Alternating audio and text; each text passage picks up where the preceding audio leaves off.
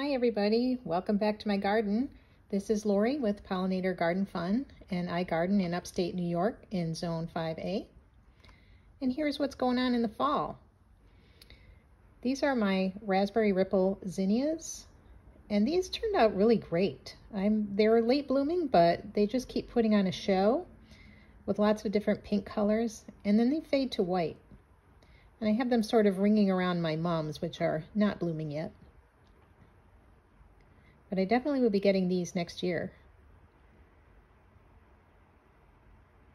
It's a nice pop of fall color. And a few stray blooms on the balloon flower. I do cut these back when they're blooming, after they're done blooming, and sometimes you get rewarded with late season blooms like these. It's always nice to see. The foliage on these is starting to tinge a little bit red. These plants do not like the cold at all, and we've had some cold nights, so they will fade fast. And here's my strawberry vanilla hydrangea. This looks great. I love how this red color stays for such a long time in the fall. This doesn't turn brown until probably into the winter. A lot of times I leave the blooms on this. I don't trim it back. This one doesn't seem to matter when I trim it back because it blooms on new growth. But these blooms are so pretty.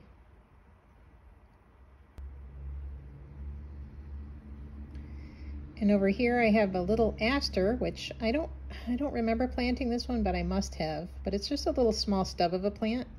But the bees like it, so I just leave it here. It's a little bit too shady for it, I think. That's why it's so small. And on into the back, this is my anemone, which is honorine, I believe, and along with some wild asters. Now, these are very, very tall plants. These are probably 5.5 feet tall, and the asters are volunteers, and they just pop up all over the property, and I let them grow where they are. I used to pull them out before I knew better, but now I leave them.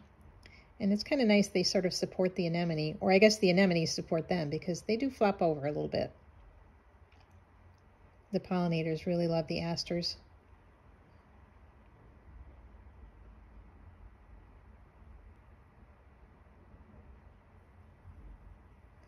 And here's Autumn Joy Sedum.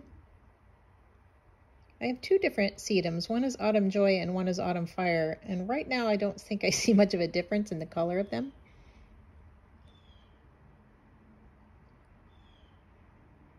Here's the Autumn Fire. And I wanted to show you this. I was out here in the evening and it was cool, and the bees are falling asleep. Now they will just stop wherever they are when they get too cold, and they'll sleep for the night, and they just start moving slower and slower. It's sort of like those videos where you see animals kind of nodding off and falling asleep, and that's what the bees do. You can see how slow they're crawling. And they'll just sleep here until morning. This honeybee is totally knocked out. He's done for the day.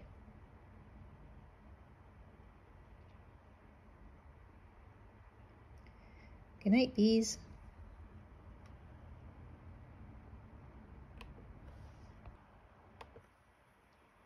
Behind that is my blue stem goldenrod. This is the only one that has bloomed from those that I grew from seed this spring. I have some others, but they are not blooming yet, and they're in a different spot of the garden. And some cardinal flowers. The hummingbirds really went for these earlier, but the hummingbirds are gone now.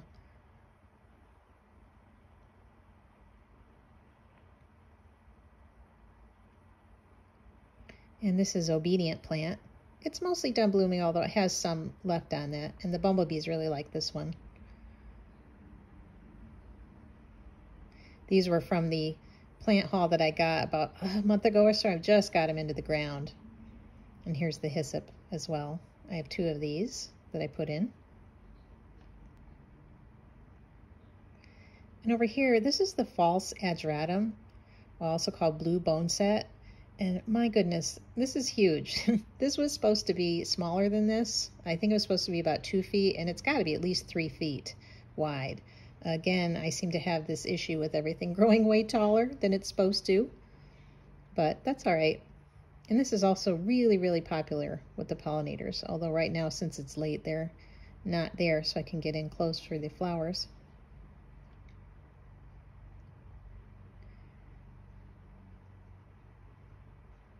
It has a very loose, kind of airy feel to it.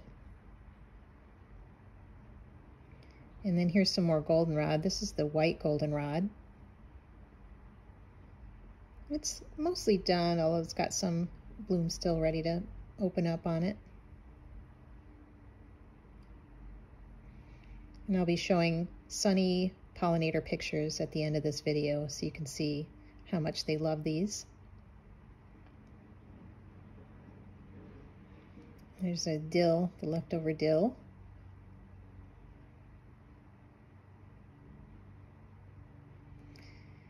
And just a quick look at my campfire coleus.